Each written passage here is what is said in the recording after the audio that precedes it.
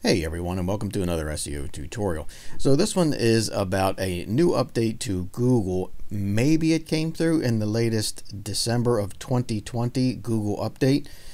It looks like that now Google is showing something new in their business listings.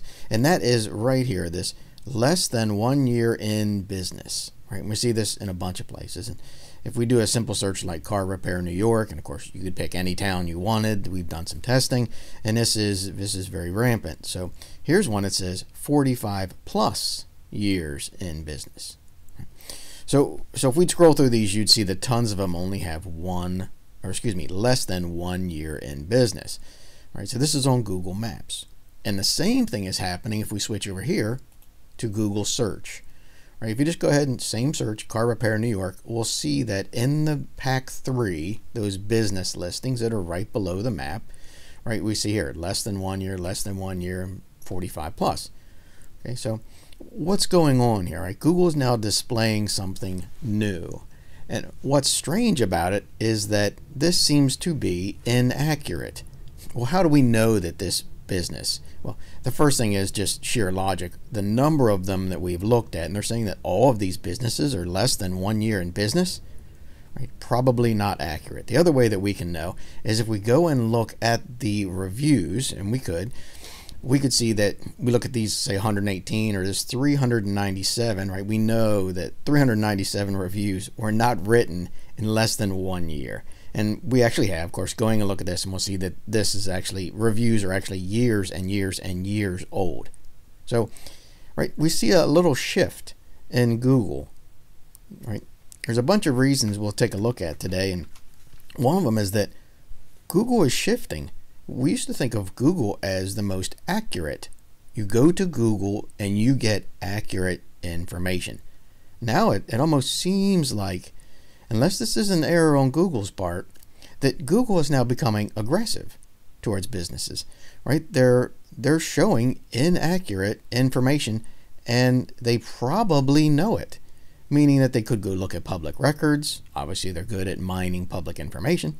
The other thing that they could do is they could know through their own reviews that this is inaccurate, that these businesses have been open longer than 1 year. Right. So what's going on? Well, probably what's going on is that Google is looking to coerce or give a gentle nudge to businesses to update their Google My Business listing, right? And that's important. Right, so number one, looks like Google has gone from accurate to a little bit aggressive. And it's good to know that from an SEO, from a marketing standpoint.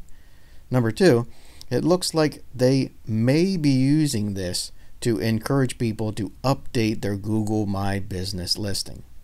Right. Number three, Google may be using this for ranking. It's a little early to tell yet. We've done some ranking checks, but really those numbers aren't greatly important either way. We know this is something that we want to do, whether it's a tiny part of ranking or whether it's a large factor in ranking for Google My Business listings. They're wanting people to update their Google My Business listing. And if they want you to update your opening date, they probably want you to update all of it, right? And we've known that from the past. That's good basic SEO 101. Right. And probably the most important thing, number 4, is that this is marketing to your potential new customers. Someone who's looking for this service, and they see, oh, well, this company's only been in business less than a year. And they see another one, which is, 45 years in business. Right? So it might be a great thing to do from a marketing standpoint, which says you've got experience. So let's go take a look at how to update the opening date inside of Google My Business so that yours does not have to show less than 1 year in business. Let's go take a look. Okay, just for kicks here, we went ahead and went right into BTFOOM's business listing so that we could show you first place. All right, so once you're logged into Google My Business, and I'll put the link in the description below, you can then come over here to the left vertical menu and click on Info. When you do that, you'll then scroll down here to where it says Add Opening Date. And if you click on this, it'll pop up. place where you can add. So let's go ahead and do that just for kicks. All right. So let's say this was let's say it's 2010. And we'll say that it's, we'll pick right in the middle, June, and we'll say the 6th. Okay, and then we'll go ahead and click apply. Now, as a slight caveat here, as a slight warning, you should not take a look at this business listing and think, oh, this is what mine should look like. Yours should be accurate, and you should take great care that you're accurate in what you're doing. We're using this more as an example than anything else. Okay, and then we'll go ahead and we will say apply.